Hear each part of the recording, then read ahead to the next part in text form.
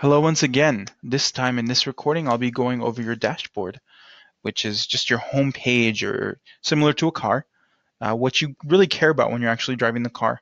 A lot of times I'll liken campaign builder and all the other settings in the system as the engine or transmission in your vehicle.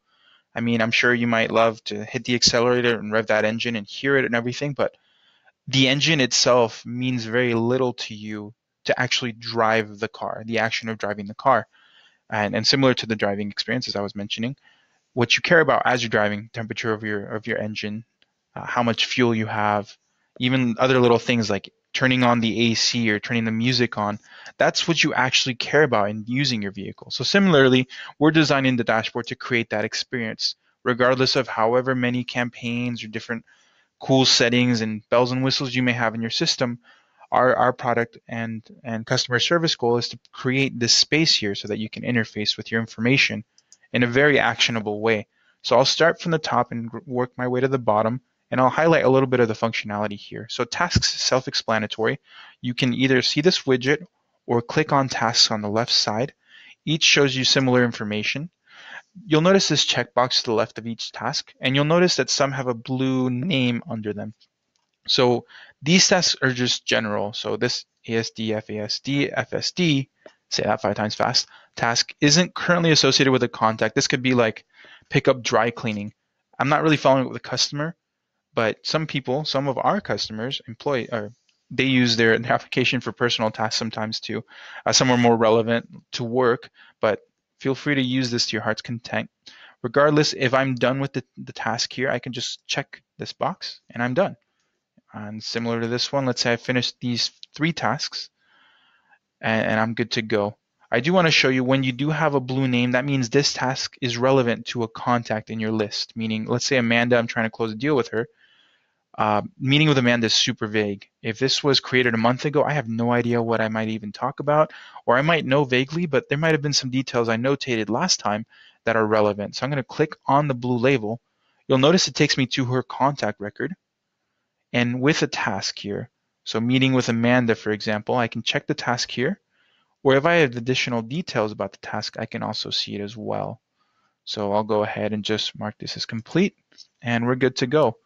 For now, I just want to show you that you can add tasks from here, or at the very bottom of the widget on your dashboard, you'll see this Add a Task button. Either way, it gives you the option to connect it to a contact. So let's pick on Harry Potter and just say send an owl to Sirius Black. And this is due today at 8 during breakfast in the common, in the Great Hall. And don't forget to send some butterbeer, whatever, right? Save. So that's good. And you'll see it's due tomorrow. It shows it at the bottom. If for whatever reason this is limited, as you can see this one more tasks icon, I can click view all tasks and it shows me the whole list here. So pretty straightforward. That's how you interface with tasks with your dashboard. The goal here is as you have things to do this day, you can just go through the list and just check them off. Very actionable. New context is just more of a visual metric. You currently can't click into this figure to see the whole list, but for the last 7 days, there are 11 new contacts. However, in total contacts, you can click on view all contacts to see these 27. Just kind of health metrics, some of like those other dashboard things like on your vehicle that are cool to know, but maybe don't really raise a red flag very often. And scrolling down, campaigns again are automated processes in Infusionsoft. You might see the word strategy used for this. Things we're automating or things we're following up on more in depth. You can click on this dropdown to select from your various list of currently published campaigns.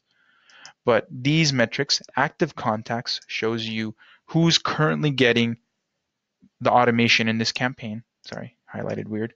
Active contacts here. This first figure. Total contacts all time would be, as it says, during the whole lifetime of this campaign, how many people have seen this.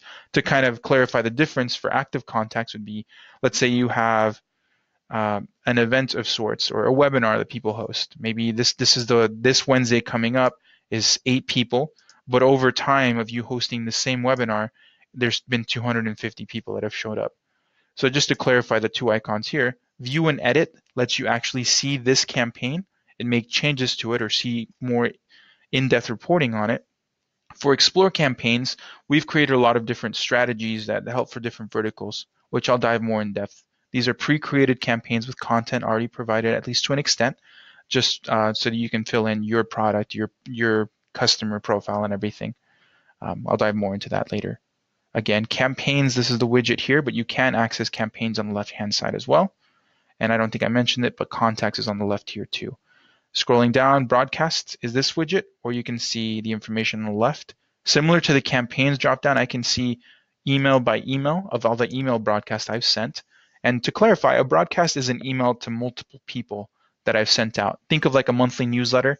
I type it each month with new information and send it to a set group that's opted into it. That's what this means. How many people received it? 1. How many people opened it? How many people clicked? When was it sent? Again, if you need more information, I can click into View Broadcast Details, and it shows me way more information. You can view the body of the email that was actually sent. Let me click out of this at the top left. The subject line, to whom it was sent. You have a saved searches or tagged people that you can use. From the contact's owner, who sent this email, and exact, sent delivery time. How did it go? You might see some hard bounces or spam complaints sometimes. Done, we're good to go. When it started, when it ended, how many emails were scheduled, if any emails were skipped. You'll see skipped emails, and I'll dive more into that when I go into broadcast, but typically when you have a bad email address or a hard bounce or something, here's all of these here. The little asterisk describes why emails would be skipped.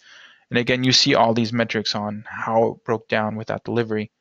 So if I go back to the dashboard, I can, here at the bottom, continue to other widgets. As you can see, there's some functionality we'll be adding. Streamline your payment process. You'll be able to find out more here, and in the future connect to our Infusionsoft Payments account to process quotes and invoices manually here as well. And then get leads from Facebook ads. We do have a service for lead generation through Facebook. Feel free to click on that button to learn more, but you'll see those update accordingly as you purchase or use that functionality. Anyway, thank you for your time. That's a brief run through of the current version of our dashboard.